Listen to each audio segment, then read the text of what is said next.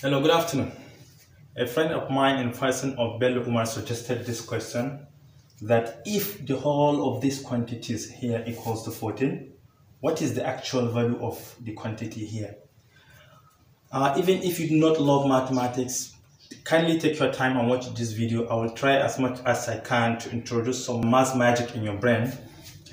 So if you look at this quantity here, from the knowledge of elementary mathematics, you know that this is a quadratic function because the highest degree here is 2, and this is a linear function with a highest degree of 1.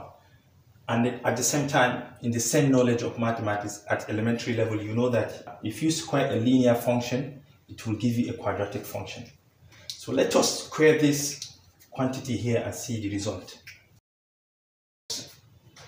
Using binomial expansion, you can use whatever method you wish. A squared divided by b squared for the first term, then plus you square the second term, which is b squared divided by a squared, and plus 2 times the first term and the second term, first term and the second term. If you times them, you get ab divided by ab. A times b is ab, b times a is ab, and because the numerator and denominator are the same, so they cancel out.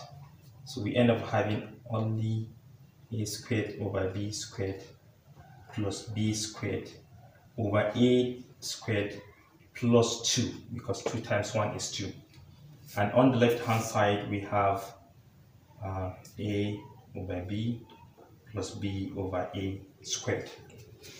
But if you look at this quantity here, a squared over b squared plus b squared over a squared is this, which is equal to 14. So now you can substitute the value of this quantity equals to 14 in this equation.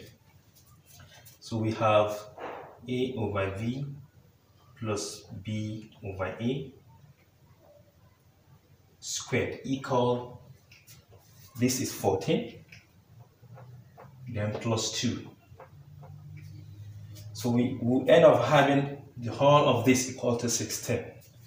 So we have a over b plus b over a squared equals 16. Now we need to take the square root of each side in order to eliminate the square. So we have a by b plus b over a equals plus or minus square root of 16. The reason why we have a plus or minus here is because we introduced the square root. The square root was not there before. It is now that we introduce it. Therefore, we have to add plus or minus. Suppose you have y equals to square root of 4. Y is just equal to 2.